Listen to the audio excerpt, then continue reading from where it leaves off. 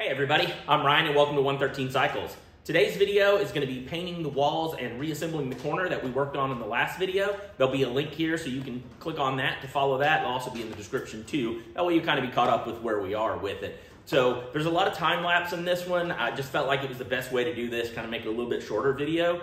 But I hope you enjoy it and let's do it.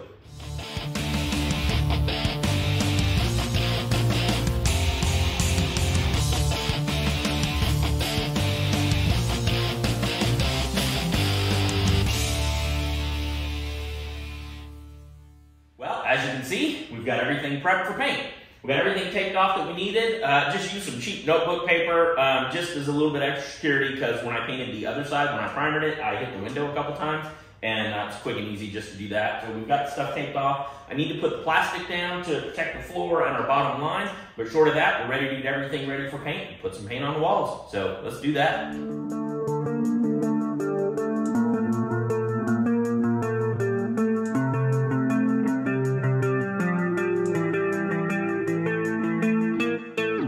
Well, we're one coat in.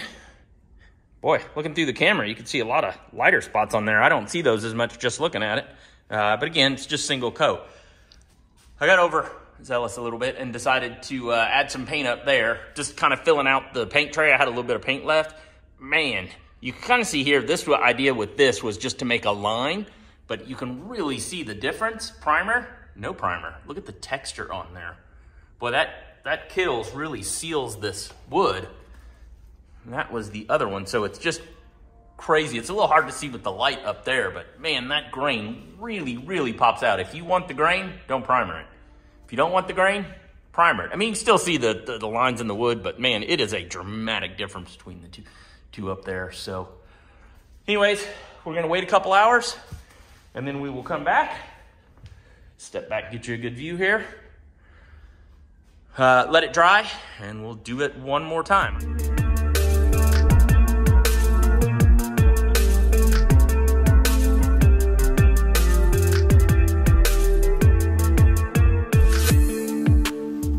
Phone, you can see how shiny it is because it's wet, but I'm using the phone to look for light spots. I was able to see quite a bit on the other video. I think that middle spot through here is just wet, but I have a little bit of paint left, maybe down in here. So I'm gonna go through and hit those spots real quick.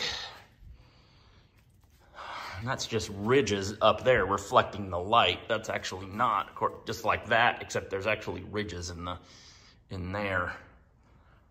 Maybe up in that corner. I did hit that again. But like I said, I have a little bit of paint left, probably one roller's worth. I don't know how that's gonna turn out at all. I went ahead and added a coat on there early in this little process this time, so that it would kind of get tacky and it could add a little bit more to it. So I don't know if that's gonna work with no primer or not, but that'll be a good experiment to find out. So of course we've got the trim up here. I didn't roll over much, but I did roll over some, and it doesn't look much different. So it's possible that we might get away with that. Maybe we'll leave that without primer. You can really see the grain in that one.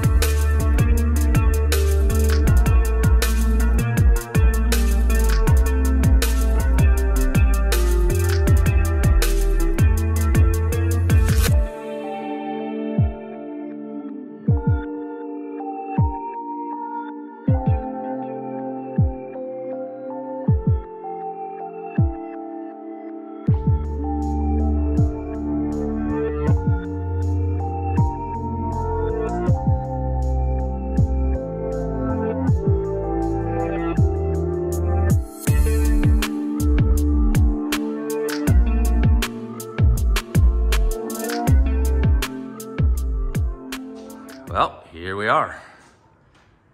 I did window trim today. I don't have that much baseboard. Everything I used trim-wise was leftover stuff from other projects. So there, you can see it's all gonna be black anyways. But I did trim out this window the best I could, not a carpenter. It will get painted later, but not too worried about that. You can see the walls all done. We got everything back up, rearranged some license plates, put some different pictures up and everything. But we have paint over here. And when I get some more primer, maybe we'll prime up there, maybe we won't. I don't know. If it's covered, who cares? But there we are. I rolled the table back, put the welders back and everything. But yeah, man, it came out great. It's now Sunday. I don't even know what day I started on it. We got studs up above. We got plywood. That plywood was up before, but remember there was no studs behind there. So now it's actually got studs up. That has studs. So man, this is a long way. Learned a lot doing that corner for future stuff. So yeah, pretty excited. All right, everybody, appreciate you watching. Hope you learned something on this one or learned how I did it. Again, this is how I do it, not how to do it. I don't know if I'm gonna put the blinds back up, but short of that, we're pretty much done. You know, gotta put the welders and stuff back. But other than that, oh man, what a project. I'm actually looking forward to doing more. So if you got any questions about what we did, let me know in the comments down below. You know, remember to like the video if it helped you out at all, and subscribe and help the channel out. Thank you guys, and we'll see you on the next one.